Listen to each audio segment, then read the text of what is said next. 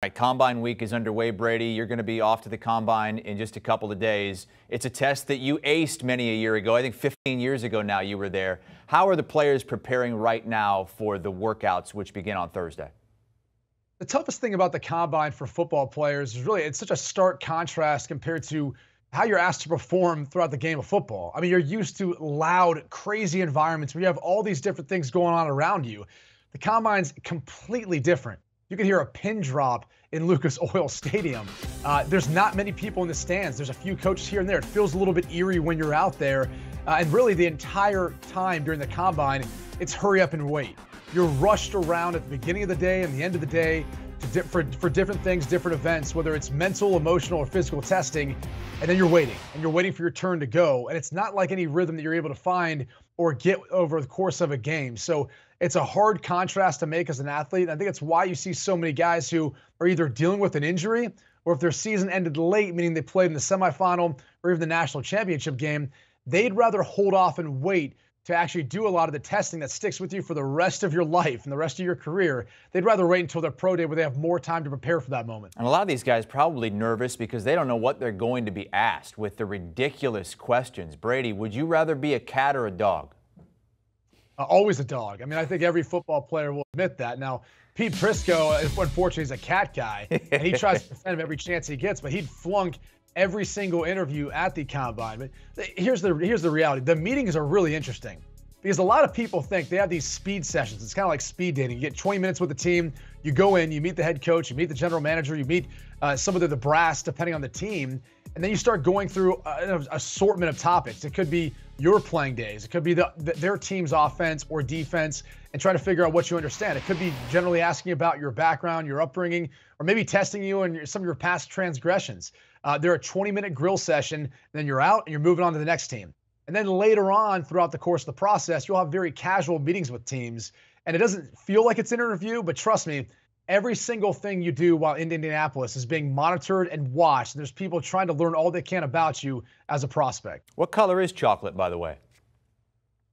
It's brown, I'd say, right? Unless it's dark chocolate. Right. Then it's a different shade. See? Or unless it's white chocolate. There's white chocolate out there.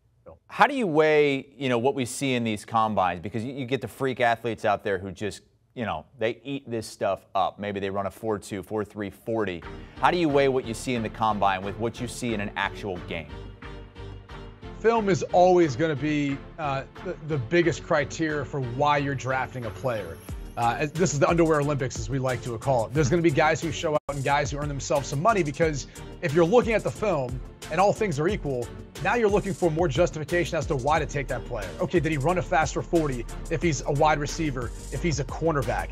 Did he jump higher? Did he test better in the drills and all the events? That helps to give you a little bit more motivation as to why you're taking player A versus player B if all things are similar from what you're watching on film. So that's the biggest thing, but it really comes down to the position. It's position dependent upon what you're going to take away. For skilled players, guys who are fast, you want to run fast. For bigger offensive linemen, D linemen, I'm not so sure there's really much you're going to get from all of this. It's so far away removed from what you're asked to do in the game of football. It doesn't make sense. And for quarterbacks, and we saw Matt Corral announce he's not going to be throwing at the Combine, it's really set up for you to fail. You're throwing, every a few minutes or moments to guys you've usually never thrown to before in a sterile environment that really you're not really accustomed to or used to. And so you'll see there's a number of guys who might be coming back from injury, or guys who won't do it for that very reason. I tore my PCL my very final game in the Sugar Bowl. I chose to wait and try to rehab myself to get healthy enough to be able to throw up my pro day, even though I still wasn't 100% at that point. So you'll see a lot of those decisions made about testing and doing field drills based on the health of some of these players. Brady said underwear Olympics minutes ago. Speaking of underwear Olympics, 15 years ago, Brady tanned, oiled, and completely shaved. He did have pants on. I mean, I know that we got there's no proof to that. we think. Brady, how much time did you spend in the tanning booth before you went in there? None. I trained out in Arizona, so no one needed a tanning booth. That was where we were preparing for the Combine. I don't grow much hair, so I'm not sure where the oil and all that comes from. They're pretty particular about, especially when you weigh in, which is what we were doing right now. You step on the scale, you weigh in front of a crowd and stand of a bunch of strength coaches and people who are taking down all this information.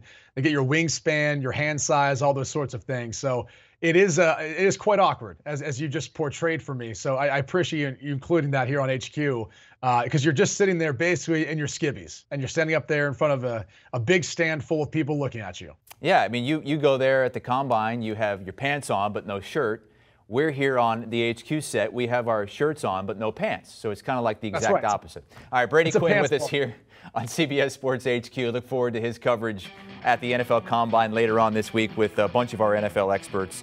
Latest Pick Six podcast with Wilt Brinson, talking about Aaron Rodgers and does defense still win championships? That old adage. They'll discuss it on the latest pod.